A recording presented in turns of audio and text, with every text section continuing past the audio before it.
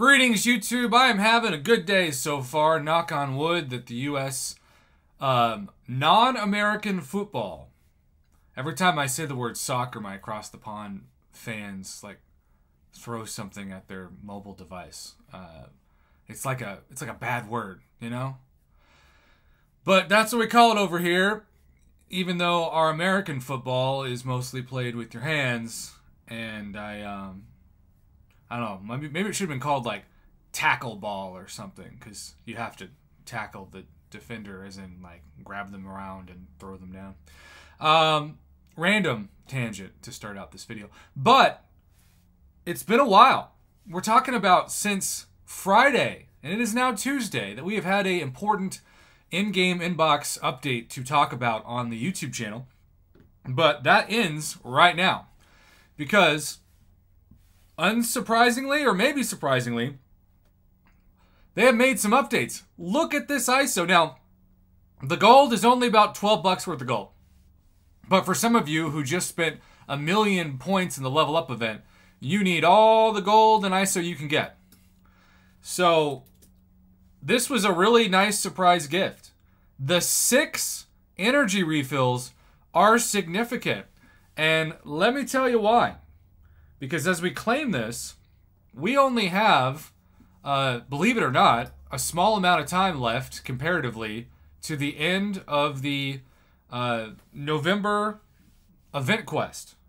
At the time of recording this, we have just about a week from tomorrow. And so, let's say hypothetically you are like myself. You have a max amount of energy refills that you can hold. And I can't believe I have 13 in my overflow. That might also be a record. Well, Kabam should, in theory, listen to me, but they never do, and make all items, especially like Arena Boost. Why is it that Arena Boost expire after like 3 days of getting them? I hate that so much. It's one of my biggest pet peeves in the inventory overflow issues.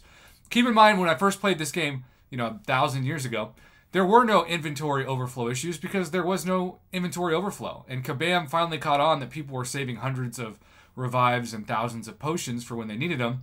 And they realized that if they didn't change the system, people would never need to spend their credit card on units to help get revives and potions. So then they put these inventory overflow rules in, and they're not consistent, and they're very confusing. And then when they finally decided to expand the inventory a little bit, they made it a pay-to-play system where the Black ISO store was heavily involved in inventory. And honestly, the number one reason why I subscribe to the Black ISO store is the inventory cap increase, because it's so relevant to so many of the items that I hoard and use, especially rank up materials. Some of you are probably like me, where even after all the rank ups you did on the level up event, you are still staring down the barrel of your inventory. 33 tier 5 basic is fine, but look at my tier 2 alpha. 95. I really don't know if I'm going to be able to spin them all. I might have to start raking up some 5 stars just to use them, because we can't sell them even for 100 tier 3 alpha fragments per. But enough of that. Back to the point at hand. When you go to your inventory overflow, you'll see that one of the weird coding rules is that you have 14 days from the time that you collect the energy refills to have them not expire, and we have about half that time left in the event quest. So I am really thrilled. What a nice surprise. And as always, I like to keep videos under 5 minutes, so we're going to go ahead and end this here, because all we need to do is talk about it, and then we're good. No need to stall just for more revenue.